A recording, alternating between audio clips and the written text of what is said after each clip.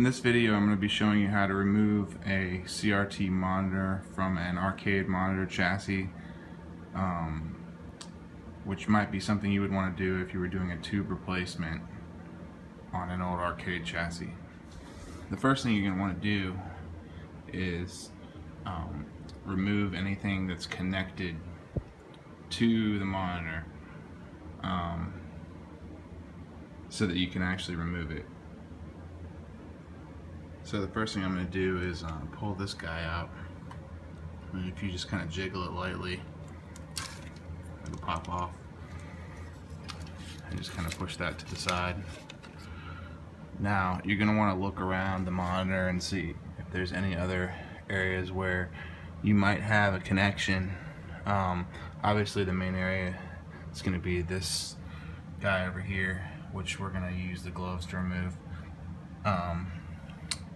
And just, you know, kind of double check that you don't have any other connections going up like we got right here.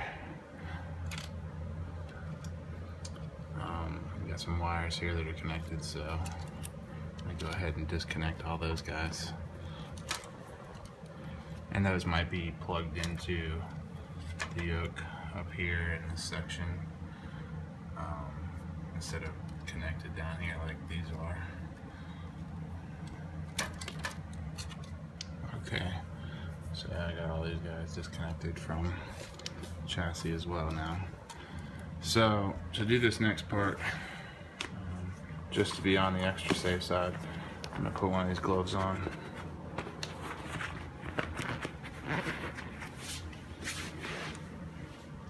And the first thing you're going to want to do is just kind of stick this back here.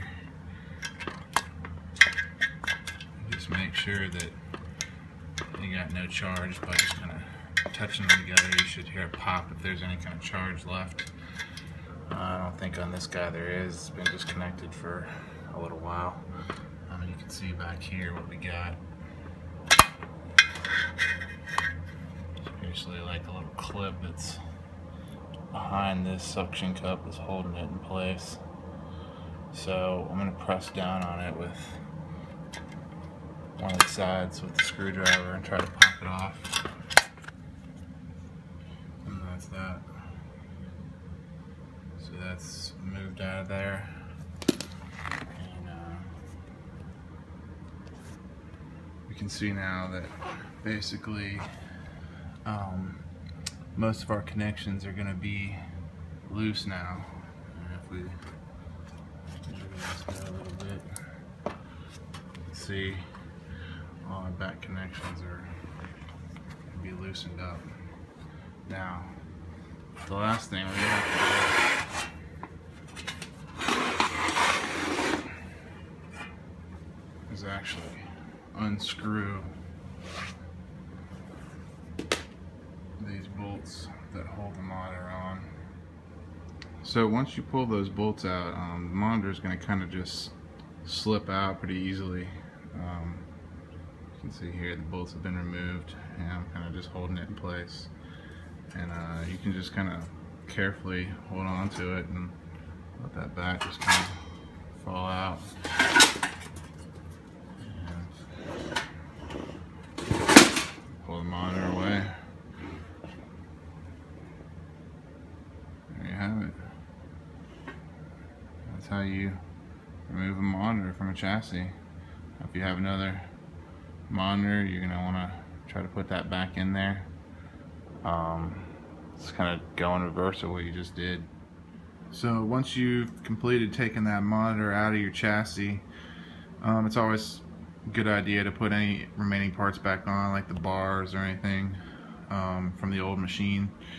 You might use them again if you put another monitor in, or if you've changed to a flat screen you may not need them, but you never know when a chassis like this could come in handy when you find a new tube for another game or something like that. So usually I'll get rid of the tubes and keep the chassis for future use, or even for possibly selling them to somebody else who could use them.